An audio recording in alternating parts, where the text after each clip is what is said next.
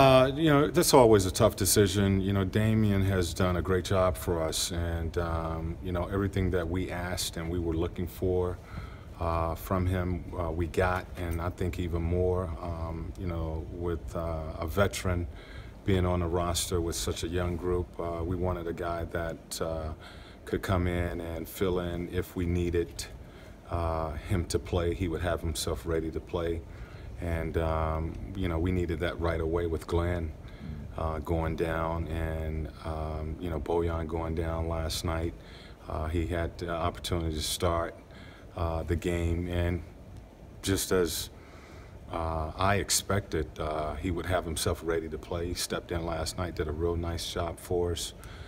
He's been a leader in the locker room with our young guys, helping us, mold and groom these guys, and just been a true professional.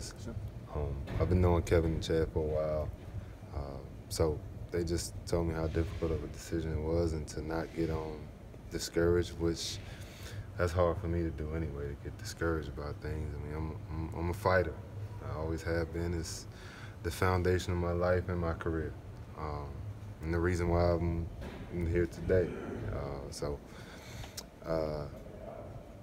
Yeah, I mean, those guys, they told me that they'll keep in touch with me and explore some options down the road if it comes up. But, for now, get a couple days off. If I'm being honest with you guys, I kind of knew already.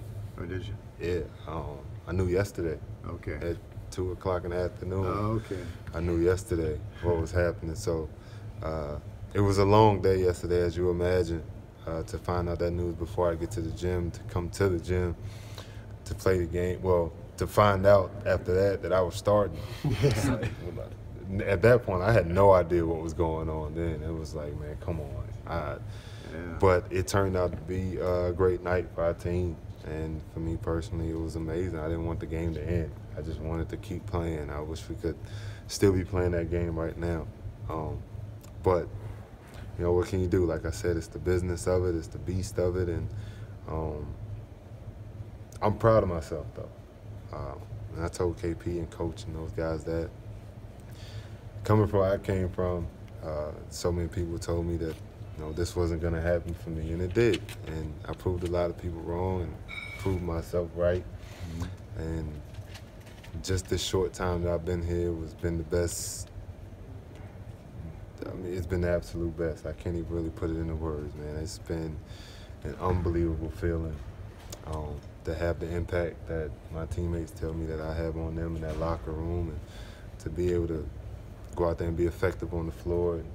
And in the time that I've gotten the minutes to play, it's been an unbelievable journey. And I don't say that to say the journey is over with.